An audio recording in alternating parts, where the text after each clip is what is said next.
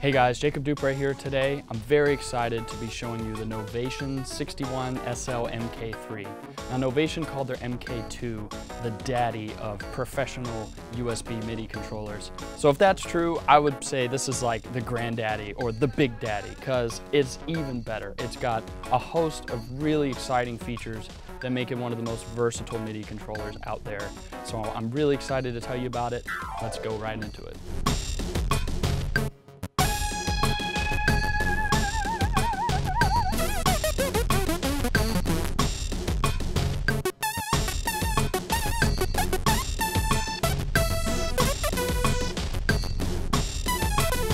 One of the coolest features about this controller, which a lot of you synth nerds out there will really love, is the CV and gate 1 and 2. It also has a clock out right here next to that. So that allows me to do what I'm doing now, which is to have the Pittsburgh rig controlled with the MIDI keyboard.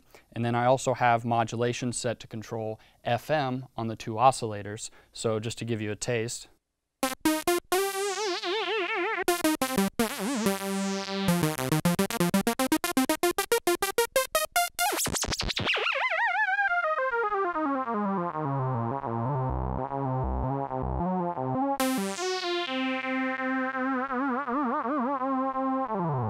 Using the Pittsburgh rig I have over here, I want to show you the next really cool feature, which is the onboard sequencer.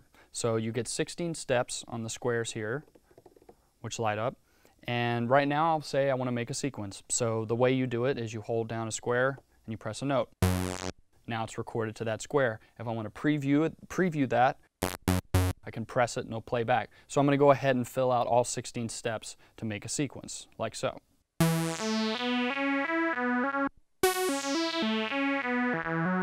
So now when I click play, if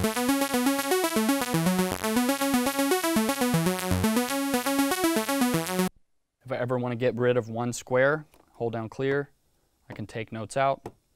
The other cool thing to note is when you preview the square, you can see the keyboard lighting up and you can see each note. And if you play chords, so if I wanted to add a chord to this one, even though this is monophonic, chord right there, if I want to take it away, now it's gone. The other cool thing is you can go into patterns, and now you can have any one of these saved with a separate sequence, and as you change squares, it'll call up a new sequence. You can even go to sessions, and that's even like a step back, and now I can go between sessions that contain patterns, and then you go into the steps into the individual sequences. So actually in sessions 1, if I click session 1, that loads that, and here's a sequence that I've already saved into the keyboard.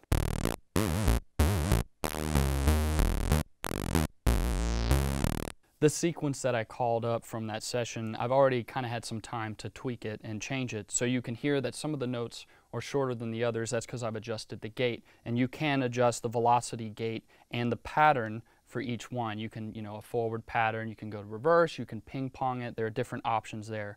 But for the gate, and I want to say too about this keyboard, one of the things that makes it really cool is the live feedback you get every time you change a setting, you move a knob, a fader, you will get it on the screen, you will see what you're changing. Another thing to mention is, you get 16 steps in one sequence, but you can actually link them together. So if I go to patterns, so each one of these squares represents one sequence. If I hold them down together, now those 4 blue lights lit up means that when I press play, it will continue playing through all 4 of those. So that would give me 64 steps in the sequence. Each one can be different. 2 other features worth mentioning are the scales and zones. So scales will let you snap the keyboard to different scales, and the lights will show up and show you that scale, or you can just have every note snapped to the scale. Kind of typical features for scales. So right now, natural minor, it's on. I could change it to major, Dorian, Phrygian, Mixolydian. So that. There's also zones. Now zones is really cool because it allows you to split the keyboard, but you can split it in as many as 8 parts if you want to, 8 different zones. And you can also change, so here I'm changing which instrument is going to change, which changes the color. You can also change the low key, the high key of the zone. And Another thing that's really cool is that I can change the expression pedal, sustain pedal, or foot switch for each zone. So say I have a keyboard right here and I want the sustain pedal to work, but I have a synth down here and I don't want sustain. You can switch them on and off for each zone. So that's totally useful for live performance. The last thing that makes the MkIII really, really cool is its ability to control DAWs. So I have a controlling Ableton right now, and if you're in the sequencer, like right here, and you want to go to control your DAW, you click InControl, and I've already set it up. So the scripts are in there, everything's set up and mapped out. So now I'm here, and all my instruments, each track, I have 1, 2, 3, 4, 5, 6 tracks in Ableton, and I can go through, I can mute and solo them over here. So this would mute, solo. I can also go down and arm each track. So the first track is VPS Avenger, Vengeance Avenger synth. So I have that armed. Then I can go arm the Pittsburgh rig if I want.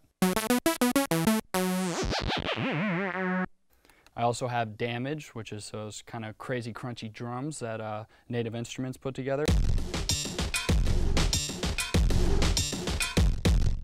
And I also have a vocal track, and I'll show you in a second how you can change settings in that track because I have some cool chorus and things going on that.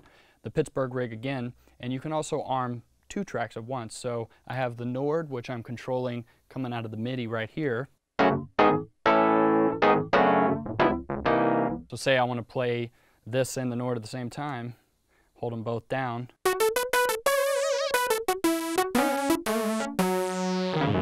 So really cool, I can get that sound. The faders down here will change the volume.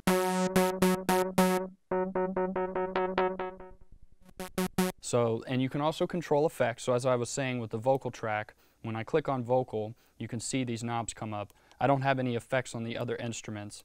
So, but when I click vocal, this is set on the ping pong delay that I have set. Doesn't feel right, doesn't feel right. My back is sore,